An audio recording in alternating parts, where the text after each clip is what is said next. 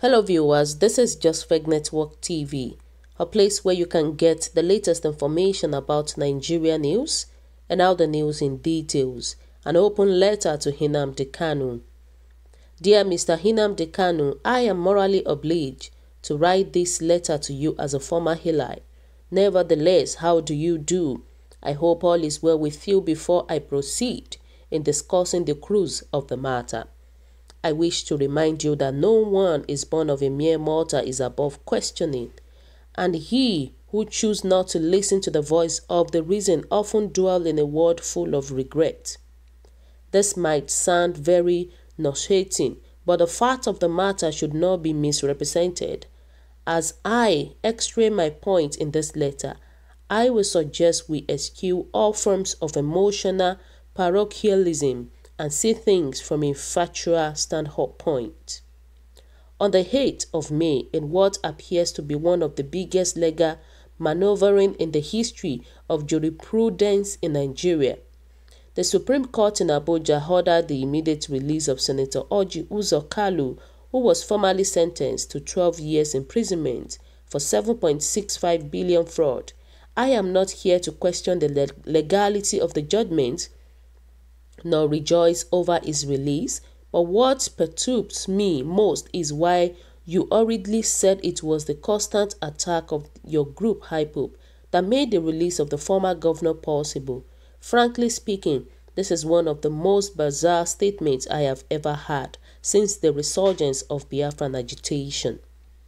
How sensible does it sound to you, Mr. Nnamdi Kanu, that you have the power to pressure a monstrous government to release a man that looted billions and left his state in a serious economic coma, but lacks the mojo to also pressure the same government that arrested, battered, and imprisoned innocent men and women who keyed into your convoluted message of freedom? Is quite disappointing. You are beginning to unmask your true color. Wonders the search shall never end. There are hundreds of HIPOP members languishing in various prison facilities in Nigeria with no hope of regaining their freedom. Unfortunately, as a so-called leader, you abandoned them and decided to campaign vigorously for the release of a man whose actions partly instigated their agitation. What an unfair word. Mr. Nnamdi Kanu, for taking credit in the release of Orji Kalu, I can categorically liken your action to that of a shepherd who cowardly abandoned his sheep when the wolves came knocking. There are hundreds of families who lost their loved ones because of you. Some lost their businesses, while many have been rendered perpetually incapacitated, all in the name of "Hi, Nnamdi Kanu will restore Biafran."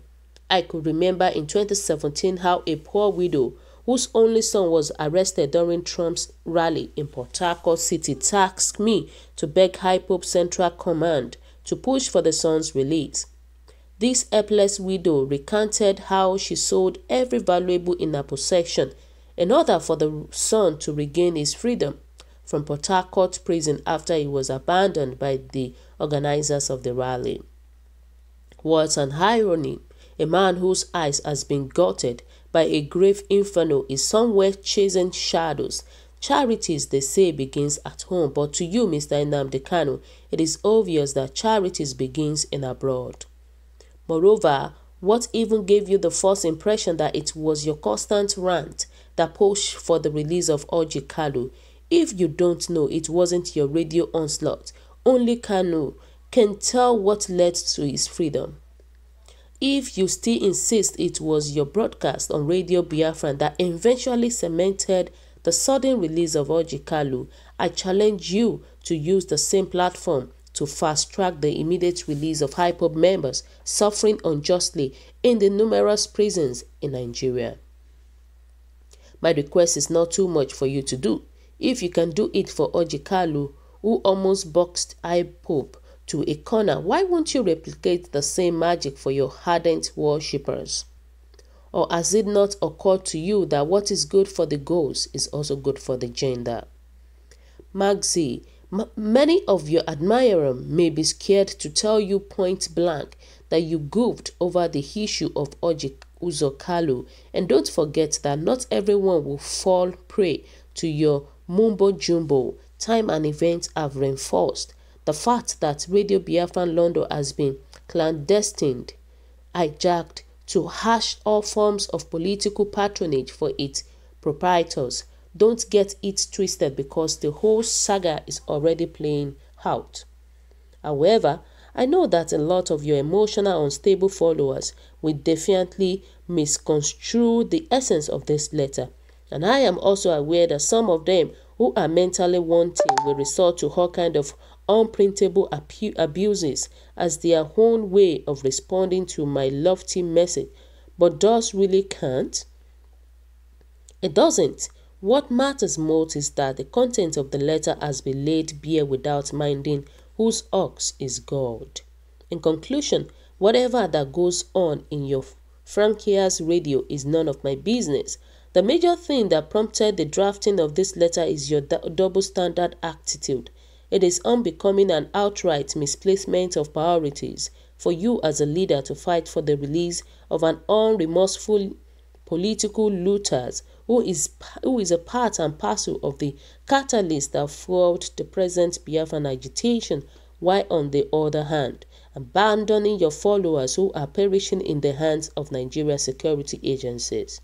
My passionate appeal is that as you are enjoying a breath of fresh air wherever you may be hibernating right now, the same should be extended to those men and women who are suffering because they swallowed your questionable rhetoric of freedom hook, line, and sinker. Their families are in dire need of them. Please use the same magic wand you used for Ojikalu for them. When you do this, I won't hesitate to write another round of letter praising you for the feat. Warm regards. Wow. So guys, you've heard it all. What do you think about this? A man that actually questioned Nnamdi Kanu, because he was saying that Nnamdi Kanu was boasting that he was the one that actually helped Orji Uzor Kalu from being released from the prison. So you can imagine this. Look at what this guy said, And a lot of people were saying that you're mad to think before writing rubbish. Kanu said it clearly. Why should you hold Uzo? Only why not start from scratch? What happened to Abacha family? What happened to the money given to Aso Rock Clinic, which Aisha Buhari said no single string? Then what happened to 14 billion allocated? And people are saying that a good write-up. Wow, I clap my hands for you.